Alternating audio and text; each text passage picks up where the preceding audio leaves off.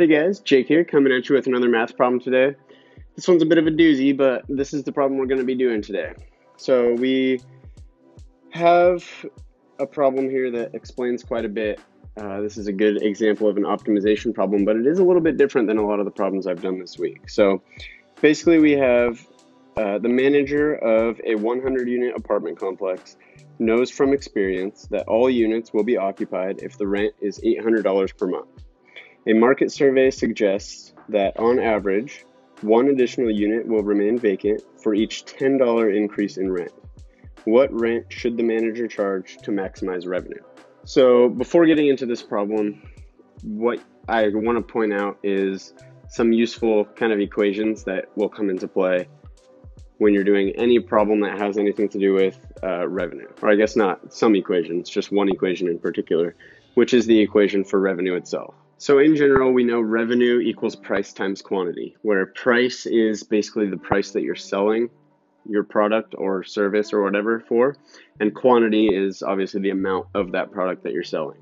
So in this case, our revenue, or I guess our price and our quantity, our price is going to be the rent for each apartment, and the quantity is the number of apartment rooms that are being occupied. So for each room that's occupied, we're going to be receiving that rent. And basically the product of those two things, the price times the quantity, is going to give us our total revenue from this entire apartment complex.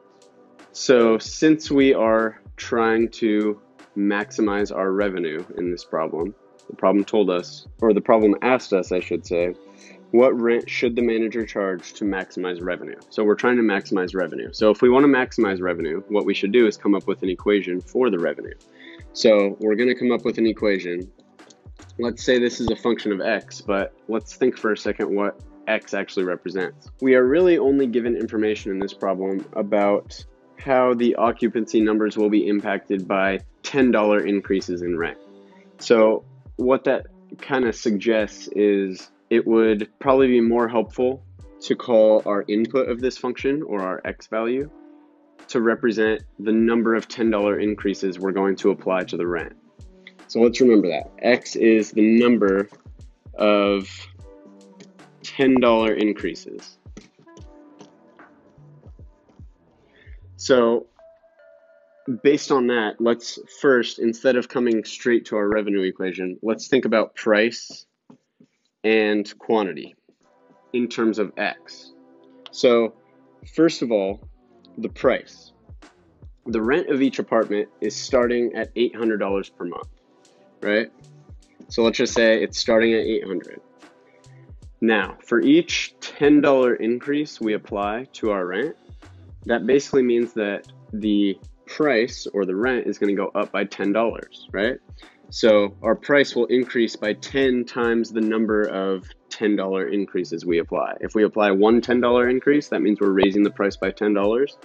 Imagine plugging in 1 for x, that'll give us 1 times 10 is 10, plus 800, our rent would now be 810. If we apply two $10 increases, that's $20.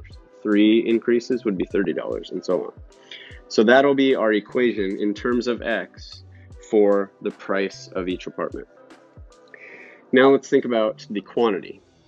We know that when our price is 800, so basically kind of our starting point, when we haven't applied any $10 increases, we have all 100 apartments being occupied.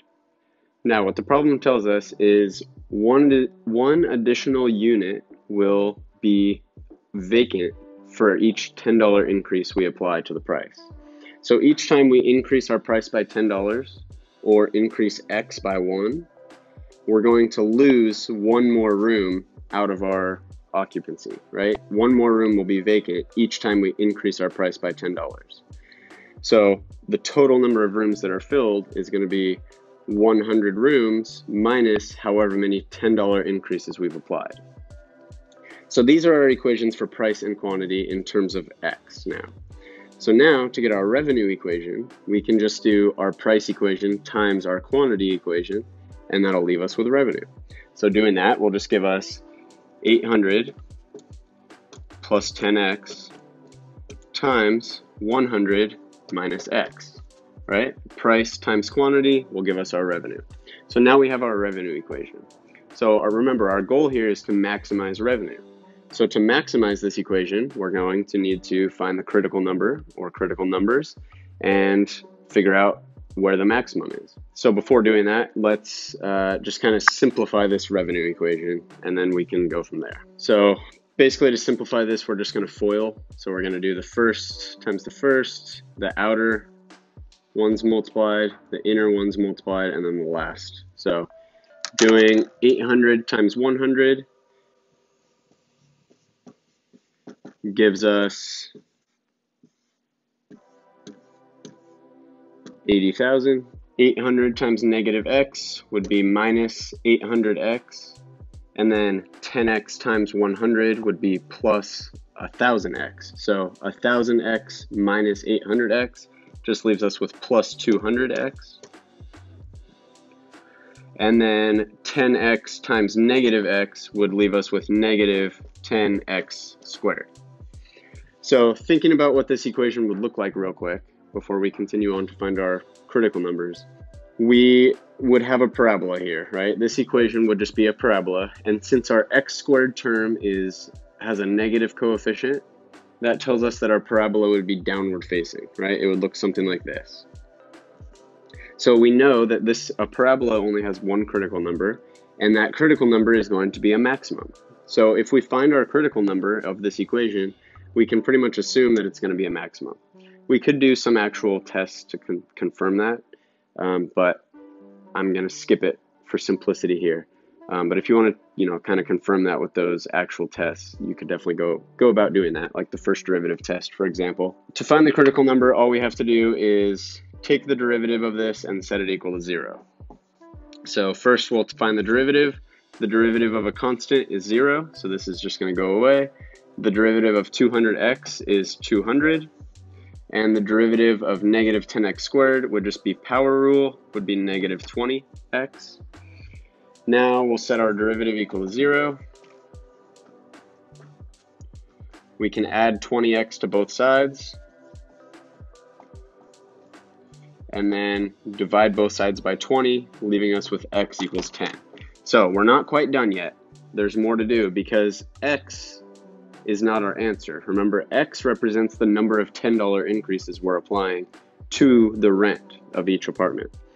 But what the question asked us is, what should the manager charge for the rent?